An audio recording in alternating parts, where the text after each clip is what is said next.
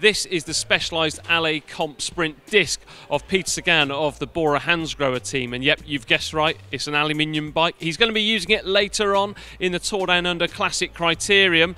His teammates, well, they're hovering in the background and they're ready to go out for a ride on it, so I've got to be quick, but I'm looking forward to checking this one out.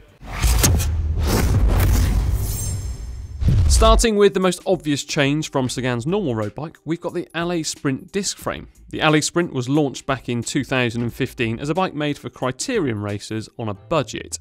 It basically allowed you to go out and race a properly top-end race bike without having to worry about destroying a super expensive carbon bike if you were to crash.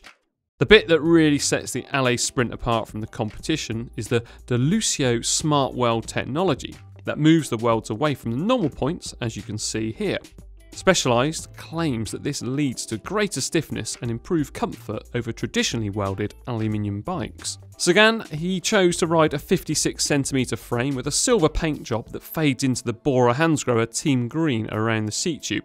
I've got to say, I really think this is a great looking bike because those colours, they popped out across the mechanics area at the Tour Down Under.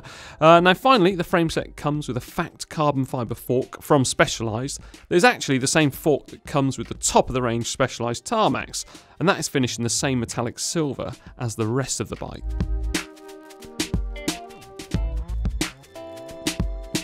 Let's move on then to the other really big thing to talk about with this bike, the wheels and the tyres. Sagan's bike is fitted with the Super Aero 64mm deep Roval CLX 64 wheels, but the three-time world champion doesn't race on the stock wheels, of course, because, well, he's had the bearings upgraded to ceramic speed ones, so he's trying to wring out every little bit of speed possible. Now, you might have noticed that Sagan's bike appears to still have the lock nuts around the valves, but oh no, this bike is actually fitted with tubeless tyres. It's pretty much unheard of for the pros to ride tubeless tyres in races, so this is a pretty big move by Bora-Hansgrohe, and well, they weren't actually using them for any other races there at the Tour Down Under, just this one particular race. The wheels, they are actually fitted with a pair of Specialized Turbo Rapid Air tyres in 26mm width. Moving on to the drivetrain, well, Sagan's bike is fitted with the pretty much standard Shimano Dura-Ace Di2 group set, this one being the 9170 model, and he's got an 11 to 28 cassette fitted, which is the most popular amongst the pros. Up front, Sagan has chosen the non-standard 5439 chainset, which is useful to give him just that extra gear in a top-end sprint. And he's gone for size 172.5mm cranks. And fitted to the chainset is the Specialized power meter that we first spotted at the Tour Down Under last year. And it's also fitted with a ceramic speed bottom bracket too, and a pair of Shimano Dura-Ace 9100 SPDSL pedals. Brakes, Sagan is using the Shimano Dura-Ace 9170 hydraulic discs, and as is increasingly common in the pro peloton, he opts for a 140mm rotor at the back and a 160mm in the front. That way he gets better braking performance at the front where you really do need it.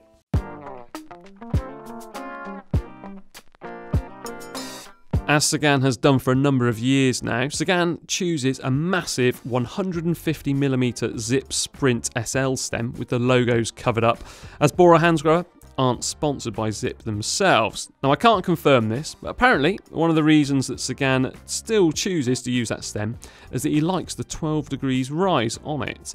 Now, connected to the front plate of the stem is the K-Edge Wahoo element bolt out front mount. Connected also to the stem are a set of the S-Works Aerofly bars in 42cm width. Now the bars, they're wrapped in the very grippy Super Cas super sticky Cush bar tape, that's quite a mouthful. And Sagan also opts for a set of the sprint shifters set up just below the Dura-Ace Di2 brake levers, there on the drops.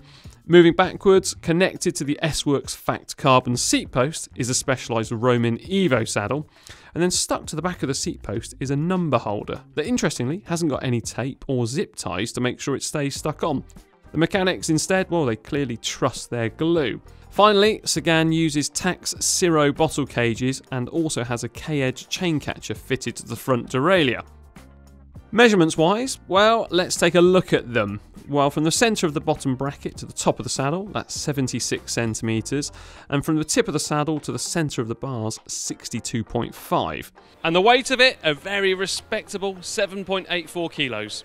There we are. Let me know what you think of this bike down there in the comments section. I think it's fantastic that Sagan is taking to the start line, along with a couple of his teammates, for the first kind of opening big race of the season. So get involved in the comments section. Don't forget to like and share this video with your friends. Give it a big old thumbs up. And also check out the GCN shop at shop.globalcyclingnetwork.com. And now for another great video, how about clicking just down here?